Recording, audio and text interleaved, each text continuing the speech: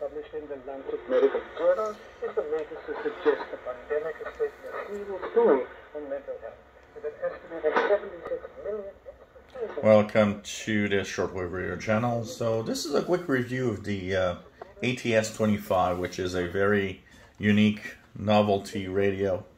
It is very unique in the way that it is. It is very different from standard portables.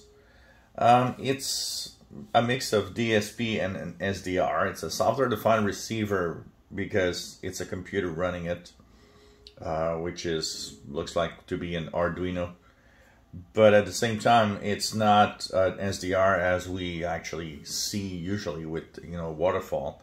It's just that it's a touch screen on the computer, kind of giving you the controls of the receiver. It's based on the Silicon Integrated's 4732 chip, which is a long wave, medium wave, short wave, FM, airband chip. And depending on how you set up everything, it actually gives you, part or full spectrum of everything on the shortwave and on the bands. It is an autonomous device, meaning that it actually has a rechargeable battery inside and can run on its own like a portable. It's a difficult thing to change the battery. That's something to note. If you're not very tech savvy, changing the battery inside this is going to be a challenge. But you can use a battery pack if the battery ever runs down or something over the years, and use one of those packs that you can use with to charge a smartphone, stuff like that. Now this is a long wave, medium wave, short wave, and FM receiver. FM has RDS in the display, so you can have all the information displayed there. On the back, you have a antenna connector, which is a BNC. On the right side of it, you have a little switch, which is FM or long wave, medium wave, short wave. So depending on what you're listening to, you'll switch between either FM or the bands that you want to listen to. There's a headphone jack here in the back. Gives you stereo FM on listening. You have the on-off switch here. And you got a USB-C port here for the charging capability or powering the device from an external device. On the front, well, big tuning knob, which is pretty big. So this is a huge tuning knob. And you've got, of course, a touch screen here, which is the main control of the device. Divided into two menus, so when you press the next button, this is where it actually goes to the next menu, and the return button brings you back to the standard button, the standard menu. So how does this thing perform in real life? This thing is surprisingly interesting. I actually have been using it for the past week or so, and I've been having on shortwave some great performance. It handles pretty well a loop, outdoor loop, not too much interference, and not too much signals that might overload the device. It's not impossible that it does. I have noted that way down in the bottom of the long wave range, some shortwave signals and even medium wave signals pop up. So, it's not a perfect device. It tunes, it's a, general coverage receiver, tunes everywhere in all modes, AM, shortwave, single sideband. Well, every mode has single sideband, upper, lower sideband separate. FM is only for FM in the FM range, 88 to 108. Some people have been saying, yeah, I would have loved this to have FM available for like the 10 meter band FM or CB FM DXing. Unfortunately, that's not available. So when you actually go on the shortwave bands and you choose mode, what you have is lower, upper sideband, AM, and there's a synchronous detection that you can actually turn on if you want. Synchronous detection seems to be not too bad, honestly, on this device. And that is interesting to note.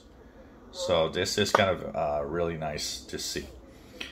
Performance on shortwave is good. It has FM breakthrough on the telescopic that is included with it. Here, you guys know how, this environment is pretty much an environment that is unfriendly to radios with problems on FM overload. If I use the MLA30 or use a loop, in general that goes away because these loops are not very sensitive to FM. It lowers the problem of the FM overload. Single sideband is pretty much a pleasure to listen to. The AGC on this receiver is set pretty good. So when you listen to single sideband signals, it's actually not that bad, and it's interesting and fun to listen. And, not tiresome like some other receivers are because of the AGC that's too fast. So when you actually check out what's out there, it is definitely not too bad of a radio for everything on shortwave in general. A little bit of internal noise, especially from the display when you start tuning around, is I would say probably the biggest problem, but it ain't too bad compared to the ATS-20. It's actually better, but it is definitely something to know about, and using an external antenna is much better and a much better choice on this radio if you plan to use it. Now, it mutes when you tune. This is something to note. So that is something to definitely know, that it actually will do that. One of the biggest drawbacks, I would say, of this radio in tuning is that when you tune around, it defaults to a different mode.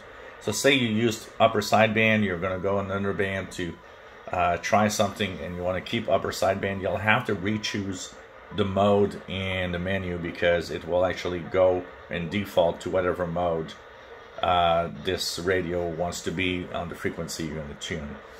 It often defaults to AM mode most of the time, and it doesn't remember the mode. So this could be an annoyance. Another annoyance you might find is the menus are a little sluggish, so you gotta be patient, because they're not responding at a very fast speed.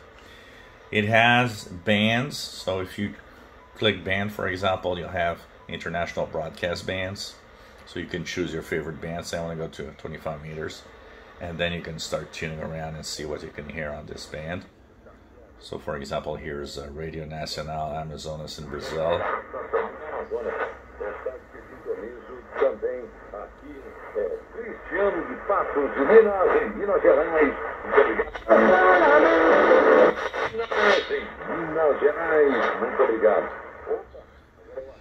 It also has the hand bands, but the hand bands, they have a little catch. They are European hand bands, so that means that, and we'll say outside of North America hand bands. So some of them do not have the full range that a hand band should, so you'll have to punch in the frequency. An example of this is if I go to 40 meter bands. So I'm on 7050 here, okay? It gives me the right mode and everything, so everything I tune here is already in the correct mode and everything. And, I can tune around. Here we go. If you need to fine tune, you click on it in single sideband, and the clicking gives you access to a fine tuning mode. There we go, and you click and you're back on the frequency range. So, it's a very complete and very easy to use receiver.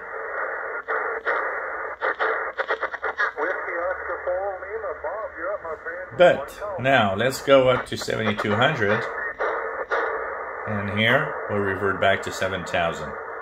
Why? Because for the rest of the world, 72 to 7300 is not a ham band. So the band plan used is not the one in North America. So just note that if you want to tune in, what you'll have to do is simply key in, for example, 7300, put yourself in lower sideband, and then tune around, of course, choosing the proper step to tune around, and then you'll start tuning around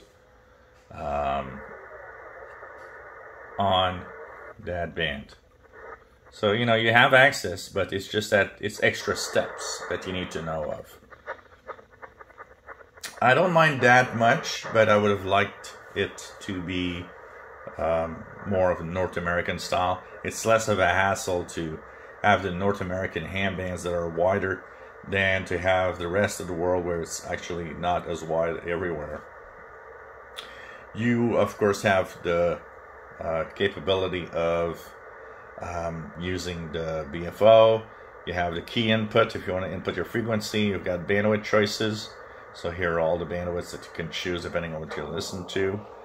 Of course, you have the mode. The step can be chosen. So step is 1, 5, 9, and 10 kilohertz depending on what you can tune. You've got some presets that you can actually set. There's a mute button and there's a volume at the top. And the next menu, you have, and this is one of the problems I was talking about.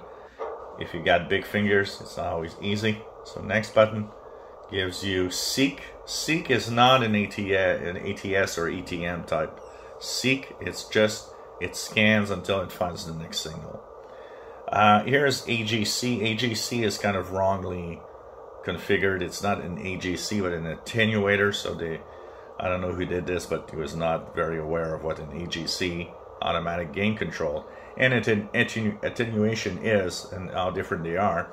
It's in reality attenuation. When you click here, you can, and it says here attenuation. You can make it deaf if you want. If you have overload or something, you can increase. But it's called AGC, which is not what it should be called. Finally, you have your RDS on FM, and you've got the info for this firmware and where it comes from and all of that is available on the device. Performance on shortwave is good. I like it. I love using this for its uniqueness and for it is. The display is, we have to say it, very beautiful. Medium wave, lots of internal noise. Long wave, horror story. More noise and overload and all sorts of weird things. So if you use this for long wave, you're not going to like it. Medium wave, it depends on what you're going to use as an antenna, but it's not always, you know, the best performance. And it doesn't have an internal ferrite, so this thing needs an external antenna to perform even on long wave and medium wave. FM works great, stereo with the earphones, and RDS on the display. Sync detector is not bad actually. I've used it a few times. It holds on to the lock and seems pretty nice. Although I never use sync because I don't find that to be necessarily such a useful feature personally. I think it's overhyped, and you know, I mean, I've heard sync on Sony receivers. Yeah, it's overhyped. I'm sorry. That's my opinion on it. For the rest, the receiver is nice to use. I'm happy with it. It's about 100 to 120-ish US dollars. Is it worth that? For me, I think it is. It's built well. It's a metal case, not a plastic case. And it works just great. The battery life, I've used it, the longest I've used it on the battery only is about 10 hours. It's deemed to hold charge. So 10 hours, if you consider that there's a very bright front screen like this. It isn't bad actually. And it's, you know, a little computer in there. So it doesn't seem to consume that much power. And the tuning is nice. Chuffing or muting when it tunes, that's something that might be a game changer for some. Overall, I like this radio. I see a lot of bad reports, and I don't know what people were expecting out of this ATS-25. I think the bad reports of people not really understanding what they actually purchased. Because honestly, works well. Now the question is, oh well, I'm looking for a shortwave radio, I'm going to get this. I wouldn't get this. I would get a regular portable, you know, whatever, an XH Data, Texan, whatever, rather than this. This is more for the tech side of radio. If you're an enthusiast of shortwave radio, want to see something different and want to play with something very unique, well, this is nice, and it works well, and it's very stable. Doesn't, you know, the ATS-20 crashes regularly. This has not crashed on me at all in all the hours I've used it. Software seems to perform well, and the added bonus is that this thing probably can be upgraded at some point with even better firmware, and I wouldn't be surprised somebody comes up with a firmware that even shows a little waterfall on that screen. So, you know, that's the possibilities of the future of this ATS-25. Overall, I like it. It's a nice little device. It's unique. Maybe not for the first radio of anybody. Maybe not for a radio that somebody's wondering if, you know, what good radio it is. It receives well on shortwave. Like I said, it's more of a novelty thing. It's more of something that curiosity might want, you know, make you actually buy it. But a regular portable is probably much better. Sensitivity wise, it does receive pretty much everything that any other radio will receive, so it's nice. And the sound quality, it's okay. Sound quality is not bad, and all the bandwidths in it are nice, because you can switch the bandwidths and depending on what you want to listen to. If you enjoy my videos, please subscribe, give us a thumbs up. Thank you for watching.